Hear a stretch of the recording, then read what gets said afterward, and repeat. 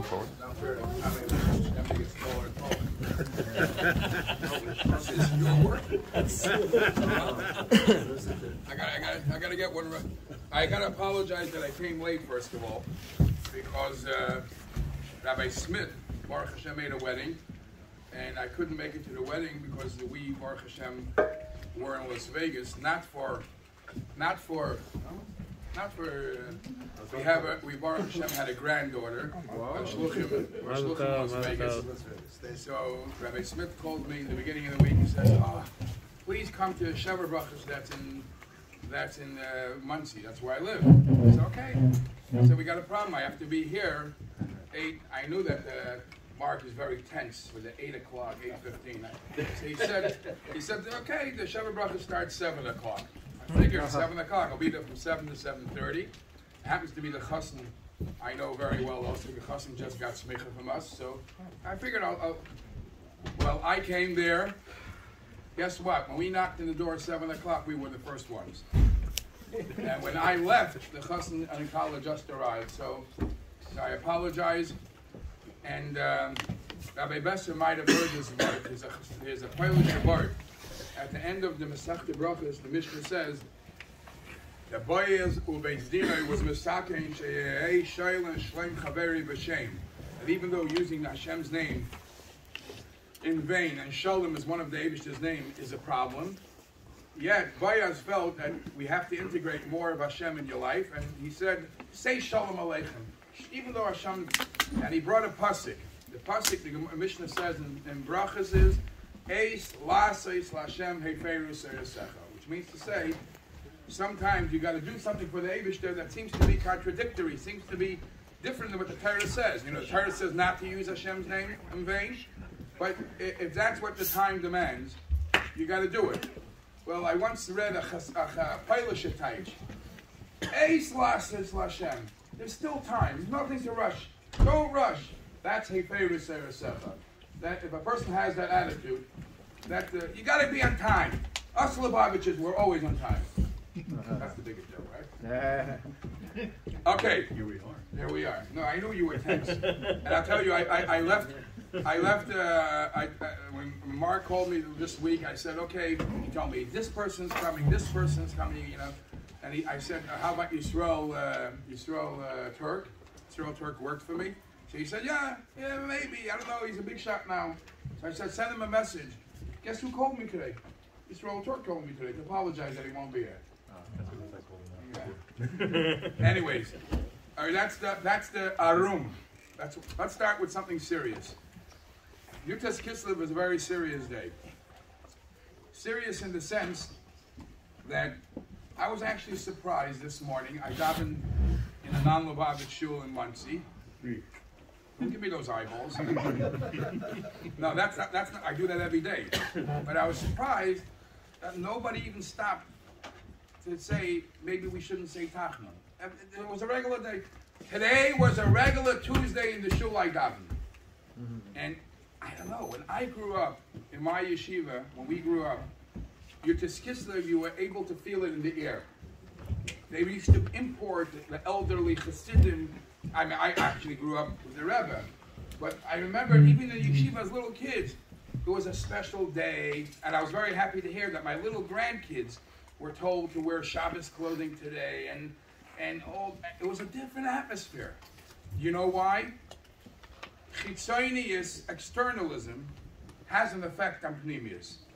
You know, when you make, it does. And Chassidus always says that even though a garment doesn't really show the pneumius of the person, right? But if you open up somebody's wardrobe and you see what's hanging, you can see a couple of things about him. Nobody's going to open my wardrobe and think I'm skinny. Because you'll see a big kapata. You'll see a big white shirt. But you'll also see a black hat. You'll know a little about me. So it does have, the chitonius has an effect on the pneumius. It could show a little about the pneumius. So even though this seems to be external, but we know that from Hilchos Shabbos also, the Din Shulchan Aruch, that you have to have the Garden Noim, it has an effect. So what was it all about? I can't give the same speech I gave this morning, so I have to make up a different one for this afternoon. Was anybody here? No, it was not there, but today's days, it's on YouTube already. And I'm sure Mayor heard it already, so I can't. He did. He said, see? So I have to come up with a different one. Hashgacha Pratis, he decided to make a siyum. First of all, Mazel Tov. Good for you. Good for you. And actually, it's not only good for you, good for everybody that learned the Masechta. He made a siyum in Masechta Shabbos. I'll talk a little about a Gemara in Masechta Shabbos and see how we can relate this to Yutas Kislev. You're not running away, are you?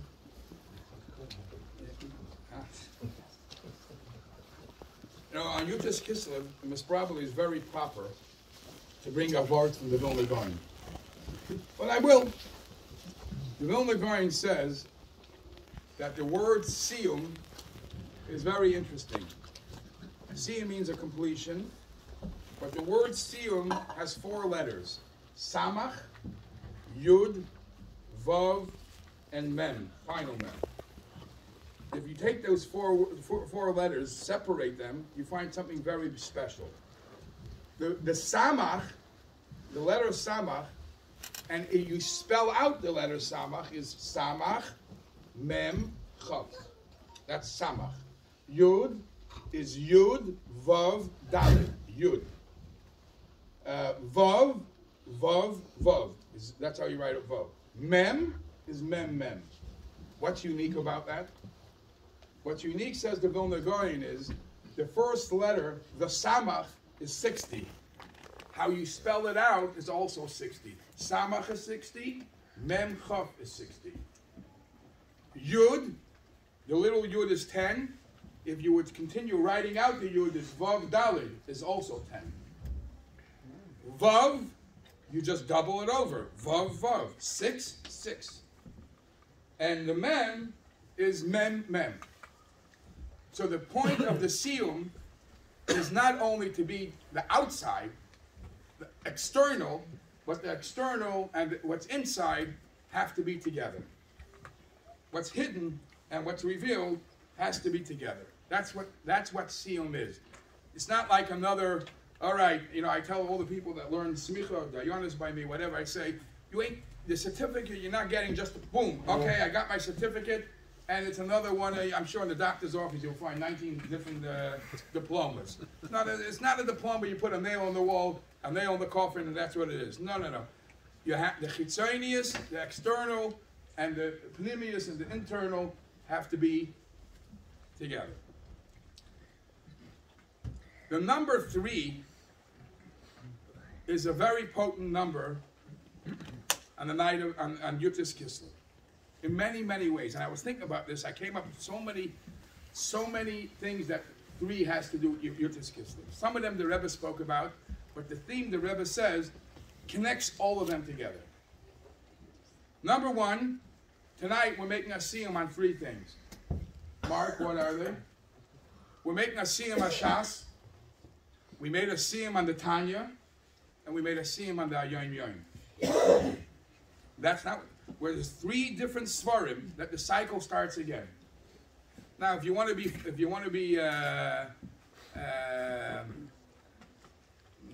what's the word I want to use? It's the one you want to be intellectual. Maybe you'll, or you want to have a little chutzpah. You might say each one of these symbolizes one of the 3, Torah, Avodah, Milas Chasadim. You know, the Mishnah says, Al Shleishet Dvarim Ha'olam Oimed. And the end of the Mishnah, end of the parak, it says, Al Shleishet Dvarim Ha'olam Kayim, but it's Torah, Avodah, Milas Chasadim. The number 3. We're making 3 siyumim today. When the Alter Rebbe was freed from prison, and actually this morning, in the talk I gave this morning, what bothered me in that conversation I had, why is it that these Russian bulvanis, you know what a bulvan is, yeah? But these Russian bulvanis, their neighbor who was cheating, stealing, and killing didn't bother them. The Alter Rebbe that spread Yiddishkeit bothered them. How is it that that sounds to be very corrupt and doesn't even make sense for a guy? That the guy who he parties with, he drinks and steals and kills, still. But if the enemy is the one who spreads Yiddishkeit, so there must be that this hits them in the kishkis, hits them in the core. It doesn't let them exist so much that they have to take the Alter Rebbe to prison. But when the Alter Rebbe came out of prison, one of the first things he did is he wrote a letter to some of his chaverim, other students of the Mizritcha Magid. And we know that he wrote at least to Reb Baruch Mimezhebush and to Reb Levi Yitzchak Miberditcher. When he wrote that letter to them, he describes the day of Yutas Kislev and what happened to him, and he says 3 points of the specialty of the day. Again, the number 3. The 3 points that he mentions is I was freed on Yutas Kislev, which was the day of our holy Rebbe's yahrzeit. The Rebbe was the Mizritcha Magid, and the Mizritcha Magid's yahrzeit is what was a special day, and he was released from prison. Number 2, he says, I was released on Tuesday, the 3rd day of the week. Shlishi shehuchba boy kitayv. It's the day that in Ma'aseh Bereishis, a lot of the days it says Vayar Elikim kitayv. Monday, for example, it doesn't say kitayv, but on Tuesday it says kitayv twice. So it's a Yom Shlishi shehuchba boy kitayv.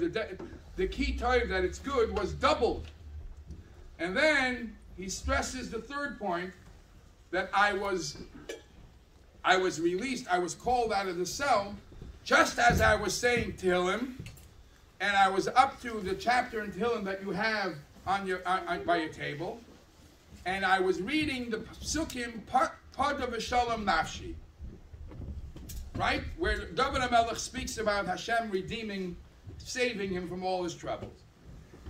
As I was saying that pasuk, I got the news that I'm being released. Those are the 3 points that he stresses. Incidentally, amongst, they say the joke of the person that was becoming closer to Chabad Chassidus, and he was a youngster, he was a bacher, and parents might have not been too happy, they weren't that religious. After being in yeshiva for a couple months, the kid comes home very, very late. So the parent says, what's this? He says, it's Tes Kislev. What's Tes Kislev? Yud Kislev, the Mittler Rebbe, was taken to prison, and he was released. All right. Okay, celebrate. 2 weeks later, 9 days later actually, the kid comes home again late. The bachar, the teenager, comes again late. What's this? It's your Tes Kislev. The Alter Rebbe was taken to prison, and he was freed. Fine, it's a good time to celebrate. A couple of months later, the same bachar, the same teenager, youth-based, comes home late again. So the parents ask him, what's this? He says, it's your base Tammuz. The Friedrich Rebbe was taken to prison, and he was released. So the mother, being a simple woman, turns to the kid and says, can't you find yourself some better friends? The point is that amongst Hasidim, they say that it's interesting that all 3 Rabbeim, when they were released from prison, have a connection to Pada V'Shalom Nafshi. And Yud Kislev, if I'm not mistaken, it is the Tehillim of the day, is in the Yom Yud. And Yud Tes Kislev it's actually the pasuk Yud Tes in that thing, and it's also divided the day of the week and one of the day of the month, and each one of them has to do directly to the Pada V'Shalom Nafshi. So the Alter Rebbe stressed his Chaverim, the great Tzaddikim. He says there's the 3 points. It's Yud Tes Kislev, the day of our Rebbe's yahrzeit. It's Tuesday, Yom Shlishi Shehuchbo Boy Kitov, and it is when I was saying Pada V'Shalom Nafshi. Now the Gemara says, Brachas, the Gemara says Pada V'Shalom Nafshi, Kol Ha'isik B'Torah, U'B'Gemilas Chasadim, U'Mispal U'Metzibor. The Gemara learns from this pasuk, Ki'ilu Pida'ani B'Meinu Umas. The Eibishter says, Hashem says, it's as if you redeemed me from amongst the nations. But the Gemara brings this pasuk, Pada V'Shalom Nafshi. But the Rebbe asks a very interesting question. To say that it's a special day because it's the yahrzeit of their Rebbe, we know that Yom HaKagarim, we know a day does something special. Pada V'Shalom Nafshi is obvious. But what's special? Why is he stressing that it was Tuesday? What is the specialty of that? How does it direct connect to his freedom? And the Rebbe says a phenomenal beer. What does Tuesday, Shlishi, have to do with the freedom of the Alter Rebbe? And the Rebbe says like this. By Ma'aseh Bereshis, the first day it says, Vayar Elikim Ki Tov. Yom Sheni, it does not say Ki Tov. And Rashi brings a medrash. Why does it not say Ki Tov? Because that day there was machlokes. That day there was separation. The pasuk says, Yehi rakia mavdil bein mayim l'mayim. We're going to separate the waters, the upper waters and the lower waters. Division, separation. That's not good. That's machlokes, right? You're anti-machlokes, right? When there's no machlokes, when there is machlokes, it's not good. So on Yom Sheni, it does not say Ki Tov. Yom Shlishi, when we figured it out, and Nigmar Malachtoi, what was Nigmar Malachas Hamayim? The Eibishter says, Yikavu Hamayim, let the water move to some place, and let be some dry land. Let's make peace. Let's have the water, and let there be dry land, and everything should coexist. Oh, now, not only it says Ki Tov, it says Ki Tov twice. Says the Rebbe like this. The first day, it says Vayi Erev, Vayi Voiker, Yom Echad. It doesn't say Yom Rishon. The first day, the first day of creation, all that there was is Echad Umiyuchad Yechidei Shalaylam. You only felt God, godliness. Even though there was a creation, something was created in the first day, but even the creation knew it's a shtick God. It is godliness. You felt Elikus. That's what you felt. The second day, when there was a separation between Mayim Elyonim and Mayim Tachtoinim, that symbolizes spirituality, which is Elyonim, and Tachtoinim, which is Gashmias. But there's a separation between the two. I don't know you, you don't know me. That's not good. There's no Ki Tov there. The third day, when Nigmar Malachas Hamayim, and the Torah says, Yukavu Hamayim L'makim Echad, that's when we learn to coexist. We learn to connect Ruchnius and Gashmias. When Ruchnius and Gashmias are not opposites, somehow the Ruchnius sees the Gashmias and uses it to elevate itself.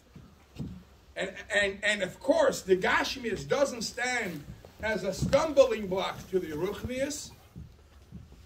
Then that's Ki Tov twice. That's Ki Tov twice. That is what the world is all about. And the Rebbe says, this is exactly why the Alter Rebbe stressed that for his being free of prison. There was a time. There are two types of people. In the world, there are many ways, there are many approaches of how to tackle the world. There is to tackle the world and say, I'm a Yoshev Ayil. I am very spiritual. Very good. But sometimes you get smacked in the face pretty hard and you don't know how to relate with what Gashmias is presenting you. And then there's another person to the other extreme who says, I am a Baal Asik. And I'm a Baal Asik. I'm totally engrossed in Gashmias. What kind of life is that? What kind of life is that? What can you do with $100 million? Tell me, what can you do? What can you do? It's not gonna get you into Olam Haba. It's not. You don't feel good. Shlomo Melech. What'd you say? Won't feel the pain as much. Shlomo Melech says, Oyev kesef, lo yisba kesef. A person who loves money will never be satiated with money. He'll always, he'll never have a downtime. He'll never relax. What kind of life is that? What is the perfect life? The perfect life is how to join these two together. To join obviously, Gashmius seems to be a stumbling block to Ruchnius. You can't, and the Alter Rebbe says it's not. You have to find a way that the Ruchnius sees the good of the Gashmius, and it helps it to elevate it higher. Elevate the person, the Adam that works and does Avodas Hashem, how he elevates himself. And that's what the number 3 is. The number 3 is not only 2 separate things, it connects all 3 together as a group. I remember once, this story stood in my head. I remember once, the Rebbe came back once from the oil very, very late. And, okay, he washed his hands, and he went to Daven Mincha. He went to Daven Mincha, and everybody knew that the Rebbe fasts the day he goes to the oil. So we're trying to find ways how to get the day over on Daven Meir, but it wasn't Ma'ariv time yet. It wasn't Ma'ariv time yet. So the Gabbai made an announcement. It was like 15, 20 minutes in between. So the Gabbai after Mincha makes an announcement. He says, "Jetzt geht man machen a hefsek." Now we'll make a, how do you say hefsek? A break. Now we're going to make a break. And Ma'ariv is going to be in the first, Ma'ariv is in 15 minutes. Only the Rebbe could think about this right away. And the Rebbe says, why should we make a break? Let's connect the two. And he spoke 15 minutes of Sikha. He said a Dvar Torah for 15 minutes. And the Rebbe's job was not to break, to separate. The Rebbe's job was to connect, to bind things together. There's another crazy, fascinating story. There was a great chassid, maybe Rabbi Besser have heard of him, Rabbi Yosef Weinberg, Olav Shalom. He was an elderly chassid. He went around in the earlier years, all around the world, for Lubavitch, Yeshiva, whatever. And he had a lot of people he knew all around the world. So there was one time in the earlier years, in the middle of the night, he gets a phone call from a very wealthy, prominent family in, I think it's Brazil. And they say, I think it's the Safra family. I'm not a big name in these things. They're bankers or whatever. And they say they have a very urgent medical problem in their home. And they need him to go to the Rebbe and get a bracha. It was the middle of the night, 2, I don't know what time it was. So he said, okay, I'll show you what I can do. You can't just walk into the Rebbe. So he comes, luckily it was the night that the Rebbe was seeing people. He comes there, he goes to 770, he comes to 770. And he sees the Rebbe's in his room, but you don't just knock him. And the Rebbe's busy. So he wrote the note, the names, and the best he could do is he put the note in the door, in the closed door, and he figured when the Rebbe opens the door, he'll see the note, and hopefully he'll give the bracha, whatever he needs. Next morning, he thought to himself, what did I do? Of course, the note was there. The Rebbe must have opened the door. The note fell on the floor, and the Rebbe had to bend down to pick up the note. I must have caused the Rebbe to bend down. That's a chutzpah. I'm afraid of the kapeda the Rebbe might have chas v'sholom. So he writes to the Rebbe, I feel so very bad what I did. Help me. So the Rebbe said these couple of words. What do you want from me? Harezeh kol inyani. This is my whole goal in life. Uf tzahibin. My whole goal in life, mission in life, is to pick people up. Pick things up. That's what I'm here for. Pick things up. Connect things together. Not separate. This is what Chassidus does. Chassidus does is there is no Ruchniya somewhere in a mountain, somewhere in Williamsburg, even in Passaic, even in Muncie, even in Kathmandu. There's Ruchnias, there's Gashmias, and there's Ruchnias. You know, the Avud Raham says a halachic pshat that I don't know why we don't think about it every single day. This is a bracha that we say every single day, many times a day. I hope you say it. When you go to the bathroom, you say Asher Yotzer Sa'odam B'chachva Uvara B'in Cup. You say the whole bracha. What's the siyum of bracha? Roifei Chol Basar Umafli Lasos. Hashem who heals every person, and He does wonders. What does the doing wonders have to do with that bracha? So the Avud Raham, I think it's the Avud Raham says, Umafli Lasis means that the Eibishter created a body. You know, the simple pshat is, I know somebody, one of my students, that actually became frum when he became a medical student.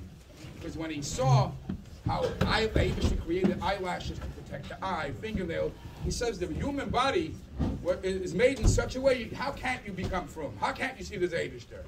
But there's another pshat. Umafli Lasos means there's a wondrous combination here of two opposites. There's a guf and there's a neshama. Guf and neshama, if you ask a person, they don't coexist. This one wants to go to shul, this one wants to go to yeshiva, and this one wants to go to wherever, play baseball. They don't work together. Says the Avud Raham, that's the Mafli Lasos. The Mafli Lasos says, yes, you could make them coexist. You could make them work together. As the famous Taich of the Baal Shem Tov, Azoiv Kazoiv Imoy. Work with him. There is good in everything. And this is actually the whole theme of what Chassidus teaches us. Everything is good. There is good in everything. There's good in everyone. And if you just give everybody and everything that opportunity, you'll be able to see it all. I was going to connect it to Gemara and Shabbos, but the crowd is too big and they're all antsy, so we're going to wait till maybe a little later. Okay? L'chaim, l'chaim, everybody.